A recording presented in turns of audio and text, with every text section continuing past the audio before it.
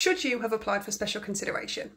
As A-level and GCSE results day approaches, this might have crossed your mind if there was anything happening during your exams that meant you couldn't complete it as normal. Things like medical issues, bereavement, and so on. So I just wanted to fill you in on the bits that I do know. Now, if you think you should have applied for it during the exam period but didn't and now you're wondering if you still can, listen up. First, let's quickly cover what special consideration actually is. So special consideration is a process that allows exam boards to adjust the marks of students who are unable to perform at their best due to exceptional circumstances. So this is stuff like illness, injury, or other significant issues during the exam period. This isn't just something that your teacher can change though, it goes higher than that, right to exam boards and something called the JCQ. So first and foremost, it's important to approach the situation calmly and rationally. Unfortunately, and I want to say this from the get-go, it's much harder at this stage for you to actually apply for special consideration.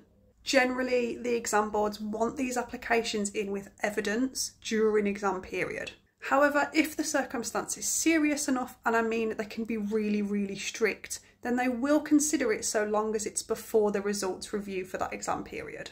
Your exams officer will be able to tell you when that is as well, but it is very quick. So let's say you still want to proceed, here's what you would need to do. Firstly, you want to contact your school or your college. You'll want to reach out to them as soon as possible, explaining your situation and why you believe special consideration should have been applied. They can guide you on the next steps and it helps you with any necessary documentation. They'll know you better than us and will be able to give you an idea as to whether it's likely you'll find any success in applying for it. Please remember, it isn't up to them to make the final decision. Like I said, it goes higher. All they can do is advise you. Secondly, you'll want to gather some evidence, so be prepared to provide any evidence that supports your case. This could include medical notes, a letter from a doctor, or any other relevant documentation that explains your circumstances during that period. And then finally, of course, follow official procedures. Your school or college, specifically the exams officer, will be able to inform you about the specific procedures for applying for special consideration after results are released. So make sure to follow these procedures carefully and submit any required forms promptly.